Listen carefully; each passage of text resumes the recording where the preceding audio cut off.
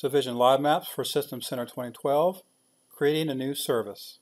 Creating a service in Live Maps is very simple using several wizards that they've made available in their start page.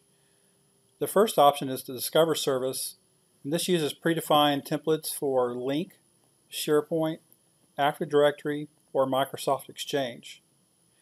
We can also create a service from scratch by picking objects from the component browser on the left-hand side. This is very similar to creating a distributed application in System Center Operations Manager. You can also import an existing distributed application that's already been defined in Operations Manager.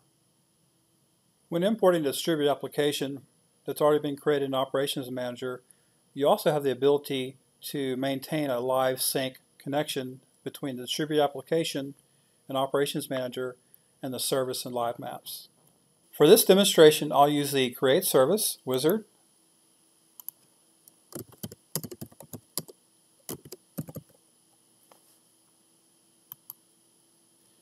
And store the customizations in a new management pack.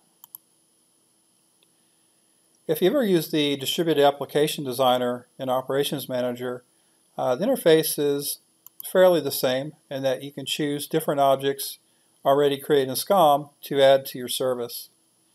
A nice thing about the way they organize the services in Live Maps is they place the components in an end-user perspective, an application perspective, and an infrastructure perspective. This is great so that you can tailor your dashboards to different support groups and audiences in your organization. In this case, I'm going to create an empty service because I want to come back through and have dynamic memberships for my components. So I'll go ahead and click through and not add any components at this time. And then once we hit finish, Live Maps will create the new service in Operations Manager. As it creates the service, it also creates service levels in Operations Manager. The service has now been created in Live Maps, and behind the scenes it's also created a distributed application in Operations Manager, as well as created service levels for our three perspectives: end user, application, and infrastructure. We can click to the SLA tab and see the goals that have been created for you. These can be customizable through the service dialog. We can now begin adding components to our service in Live Maps. We'll start with the end user tab.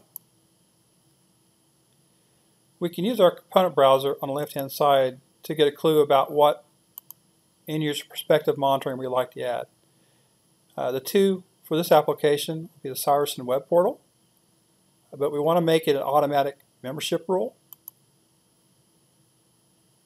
So we want to find the Web Application class.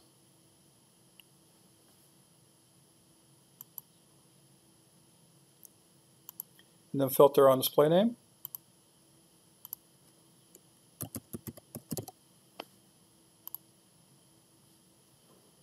This assures that any new web portals that are put up with the keyword Savision will automatically be added to our service. This is very much like a dynamic group in Operations Manager. Next, we'll add our application service to the Application tab. We will use membership rules to add our custom service.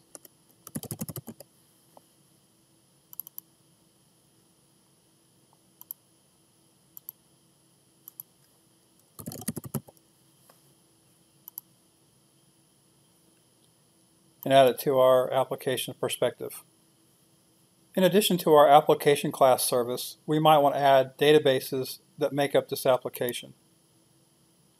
Again, we'll select Add Rule,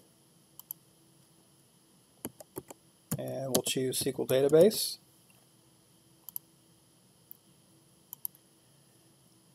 Many times applications have a standardized database name, and that's a convenient way to organize the databases in an application.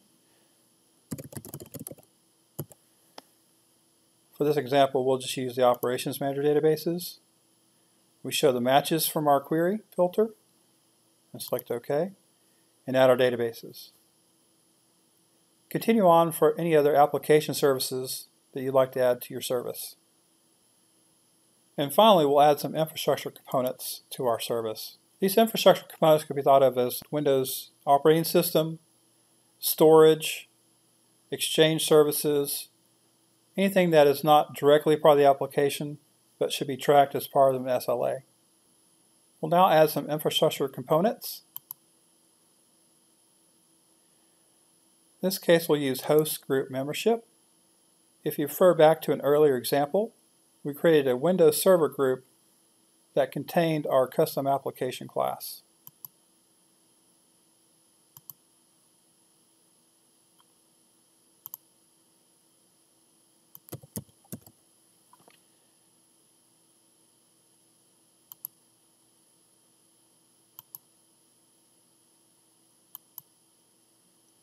And now we have a component group of all Windows OS that make up this application service.